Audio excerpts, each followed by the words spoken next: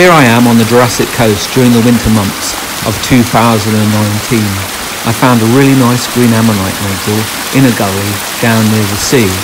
You can see the back of the ammonite, the keel of the ammonite, actually protruding out of the stone. That's what alerted me to the fact there was a fossil in the rock. Then it was prepared lovingly and patiently by Stone Barrow Fossils. Lizzie Hingley did the work to prepare the fossil out of the rock.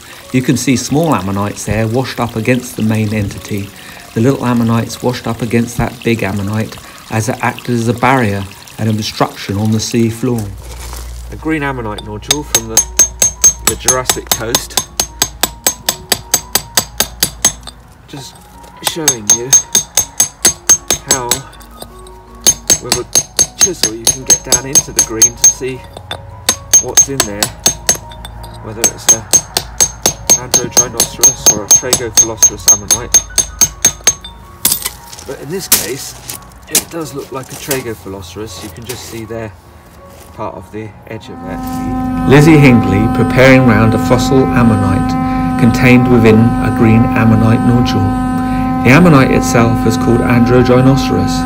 She's carefully penning away the rock, away from the outer whirl of the fossil specimen, revealing more and more of it as she goes. It's very careful work that she's doing here. The specimen I found in the winter of 2019 was carefully prepared during the months up to the summer, and now, at the end of the summer, I can reveal this lovely specimen that I found repaired by Lizzie Hingley. So this piece you can see with those wonderful ammonites does take hours of work to get them so beautifully prepared.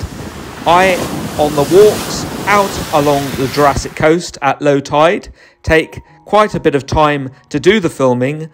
I hope to get out along the beaches with some really good tides coming up soon and produce some more films.